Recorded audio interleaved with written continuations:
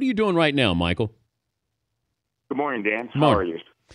How are you? I'm right now. I'm back at the University of Missouri. I'm working on my master's in education, and I'm also doing media training. Thinking about post football a lot lately, and thinking about getting into broadcasting.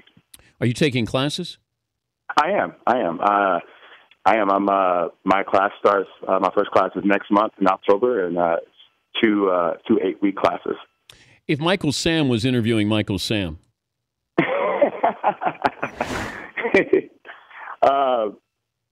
You say they're interviewing Michael Sam? Yeah, so if you were asking you, what's the most interesting question that you would want to ask? If I was interviewing myself, how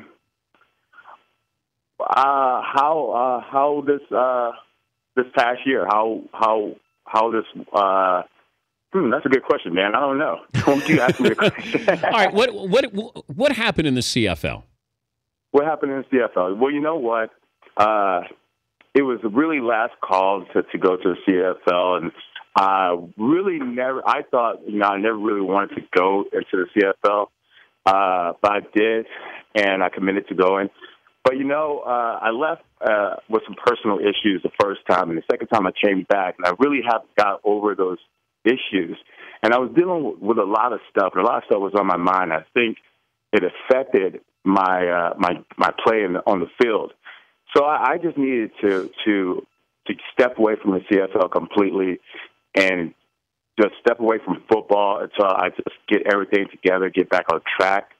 I decided to go back to University of Missouri, go back to school, and also just train at University of Missouri so I can get back into the NFL. NFL teams are going to be concerned about those emotional issues, though. What happened with the CFL? Well,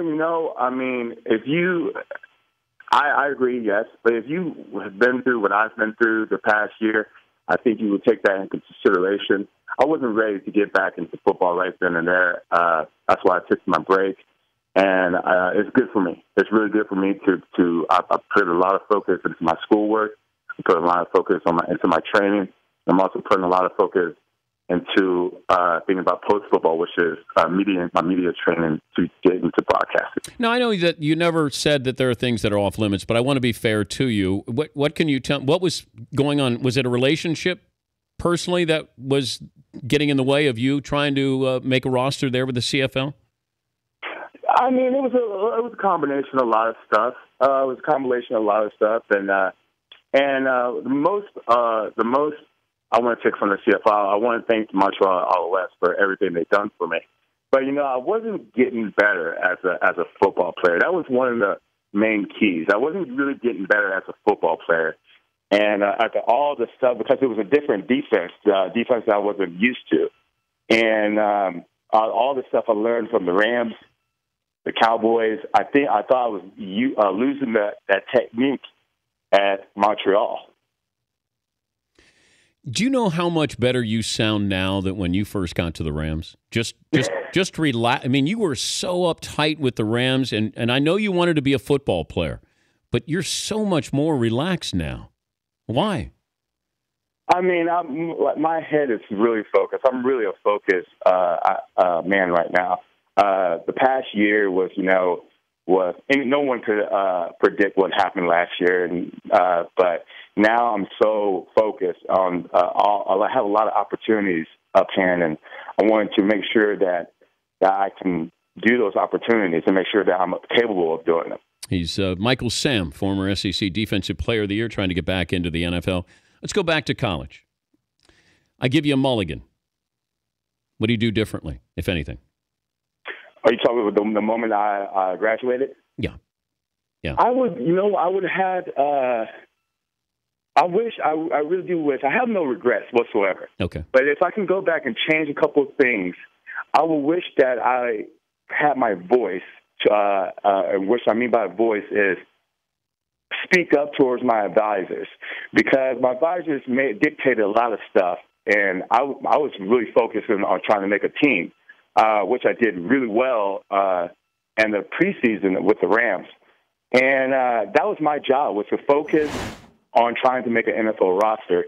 they will focus on the outside the field stuff. And I wish I would have paid more attention to what was going on and make the decisions, because I know what's best for myself, and no one can tell me what's best for me but myself. Give me something specific that they told you that came back to haunt you. Well, I wouldn't say anything came back to haunt me. The Oprah documentary? No, I mean, I thought, I don't know if you saw it, but I thought Oprah did a really well job on presenting. Everyone got confused and thought it was going to be a TV show. It was a documentary, and no one forgot about that. I thought they did really well. But just a lot of certain things about maybe that was the wrong time for them to announce that. I would say that.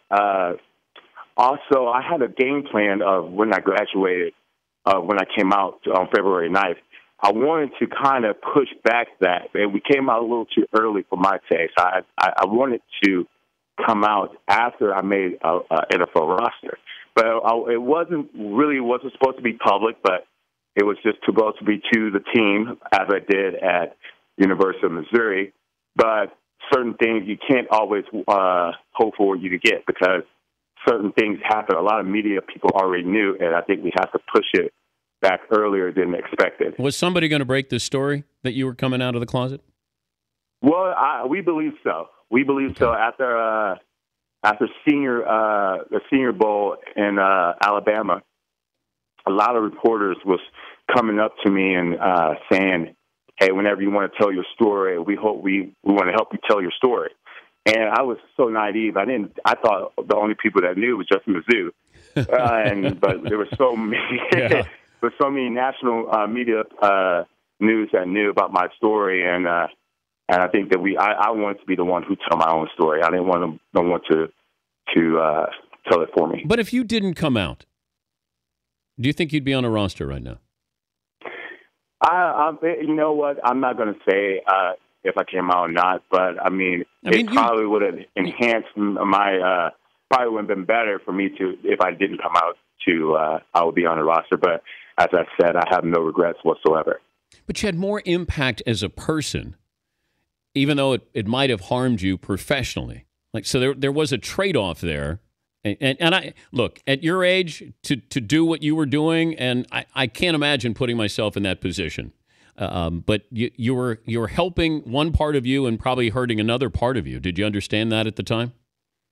Well, you know what? I didn't see it hurting me as a professional, because when I came out my senior year, that is my best year, and people knew about me, and I had the best season. But that's college, though. That's college, that's Michael. True. Yeah, not the NFL.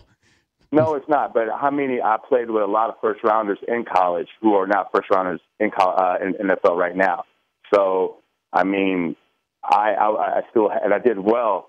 And as I said, I did well in the preseasons, owning my truth and being out into the public. So I would say it didn't hurt me professionally, at least not my play. But I helped so many people just by owning my truth. I helped myself, actually, too. And as I said, I'm going to say it again, I have no regrets for what I did back in February 9th, Do you think the NFL wanted you to be drafted? That's a question that I can't answer. I have no idea. Do you think the Rams really wanted you? You know, it was I went to the last minute, but the Rams. I did so well with the Rams, and it was a tough defensive line to go to. It was really hard for me. I actually wish I went undrafted. Yep. Because then again, I could choose a team who needed some really good pass rushers, who was weak on the depth chart on the D line. It was just so tough going to the Rams with that D line, and it was. I think it was a really hard decision for them to make, and but I learned so much from that team, and it carried on to the Cowboys, and until my brief time with the Cowboys. What did you, when you look back on having the cameras there on draft day, was that smart to have the cameras there for you? Well, you know what? A lot of teams, a lot of players that year who they had cameras on them. I mean, I came out for a reason. I came out because I didn't want to hide anything about my life anymore.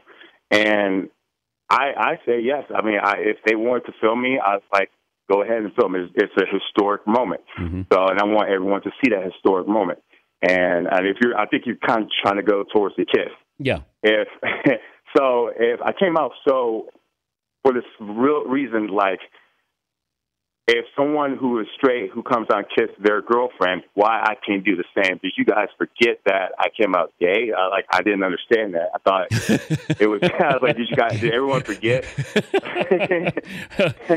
Well, we shouldn't have been surprised, but people were. And then, I don't know if it changed then, but I think that's when people sort of woke up and went, wait a minute. He's going into the NFL, and he just came out of the closet. And I'm telling people, do you realize that there are gay athletes in the NFL? He's not the only one. And those are people we don't know. How many gay football players talked to you after you were drafted or after that moment?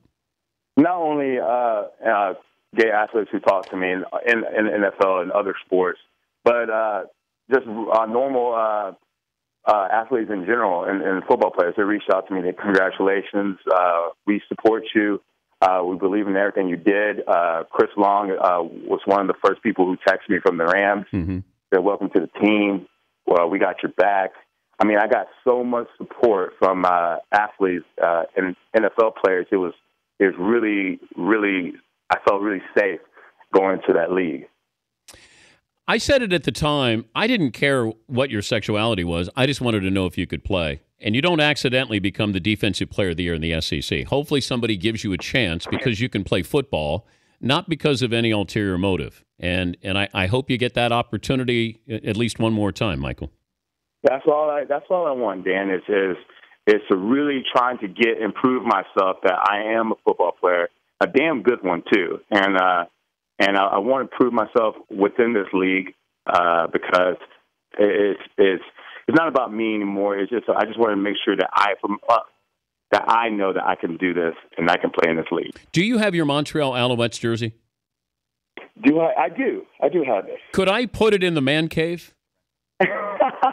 Yes, you can. Okay. You give me the address. Okay. And stuff, I'll send that to you. We'll put you on hold, and Fritzy will give you the address here. If you'll sign it, we would love to put it up in the man cave. Absolutely. And I'll offer this if it ever comes up and you decide to go into this business. And if I can help you, I'd be more than happy to help you, at least if there's advice or something down the road. If you want to, this is a tough business too. But if you're looking to do that and you're serious about it, I'll be more than happy to help you. Thank you, Dan. I really do appreciate that. All right. Good luck with the attempt again with the NFL, Michael. Thanks for joining us. Thank you. All right. Michael Sam, Montreal Alouettes jersey, heading to the man cave here.